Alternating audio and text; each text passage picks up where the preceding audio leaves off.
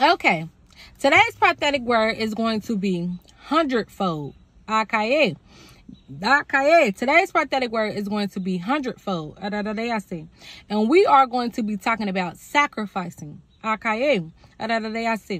What we have to sacrifice, and give up, for God, to have a relationship with Him, Okay, so what I'm going to do first is I'll read scripture, and then I will give the revelation and the impartation that God gave me, So in Mark chapter 10, is verse 17, it says, "And as he was setting out on his journey, a man ran up and knelt before him and asked him, 'Good teacher, what must I do to inherit eternal life?'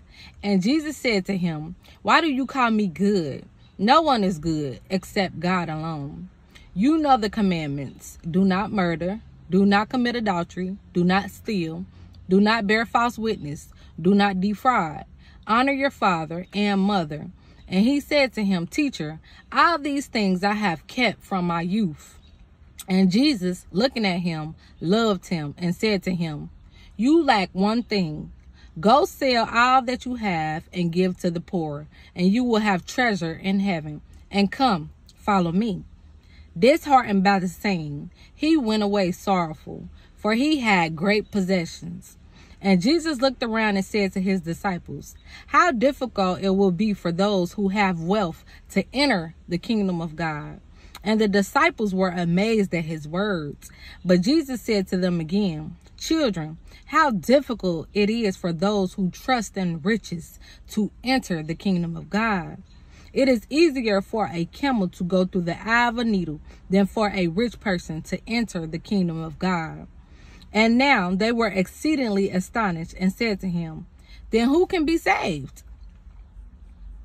Jesus looked at them and said, 'With man it is impossible, but not with God, for all things are possible with God.'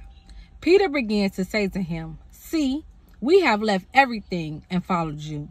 And Jesus said, 'Truly I say to you, there is no one who has left house or brothers or sisters or mother or father or children or lands for my sake and for the gospel, who will not receive 100-fold now and this time, houses and brothers and sisters and mothers and children and lands, with persecutions, and in the age to come, eternal life.' Okay.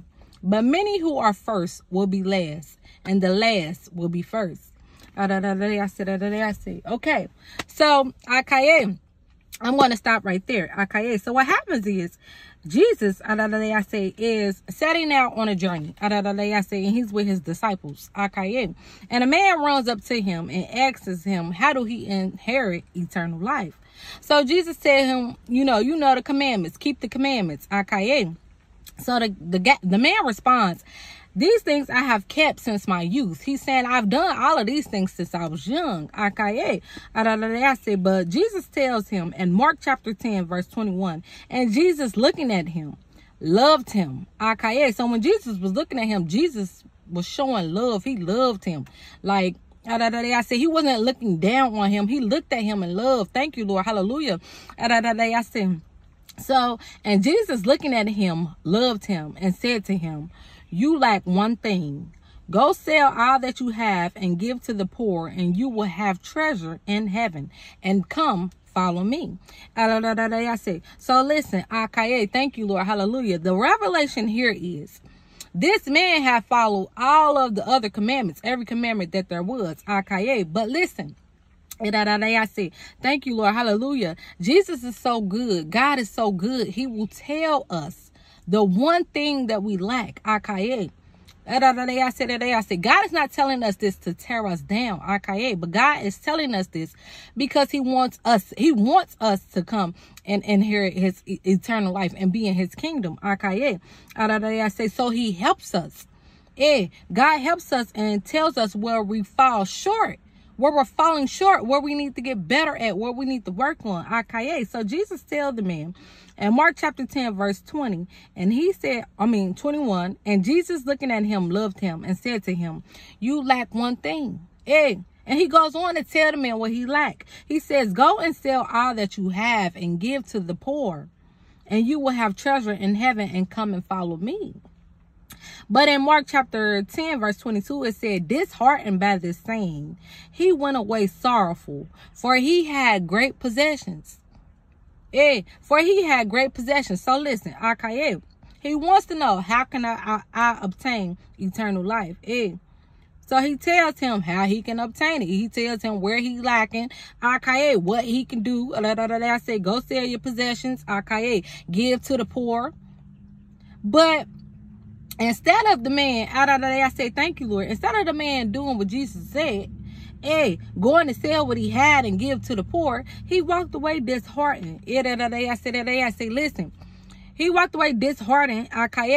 It says, for he had great possessions.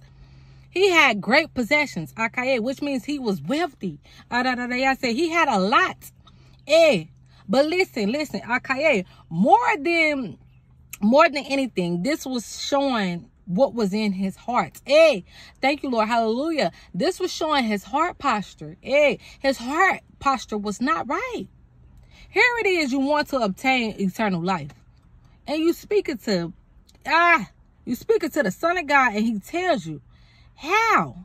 He just give you right out the answer of what you could do. But his heart was not in the right place. He was trusting in his riches. He was loving in his riches. He was holding on to that with his dear life. I see. And he was not willing to go and sell his possessions. It says in Mark chapter 10, verse 22, disheartened by the saying, he went away sorrowful, for he had great possessions. And Jesus looked around and said to his disciples, how difficult it will be for those who have wealth to enter the kingdom of God. And the disciples were amazed at his words, but Jesus said to them again, children, how difficult it is for those who trust in riches to enter the kingdom of God. I say, listen, we cannot serve two masters. I say, all of our trust is to be in God. All of our trust, everything that we have. See, listen, and then thank you, Lord, hallelujah, thank you, God. God is telling me even now how he missed out. Listen, y'all, we're gonna get to the bottom of this. He missed out. So I know you're thinking, okay, how did he miss out? Listen, it says in Mark chapter 10, verse 28, and Peter began to say to him, see, we have left everything and followed you. And Jesus said, truly I say to you, there is no one who has left house or brothers or sisters or mother or father or children or lands for my sake and for the gospel, who will not receive 100-fold now. Who will not receive 100-fold, 100-fold, 100-fold now in this time. Right now, in this time. Houses and brothers and sisters and mothers and children and lands with persecutions. Listen, I said, you'll receive it. He says, with persecutions and in the age to come to eternal life. But many who are first will be last, and the last will be first. See, listen, this is where he missed it out at. I said, this is where he missed it out at.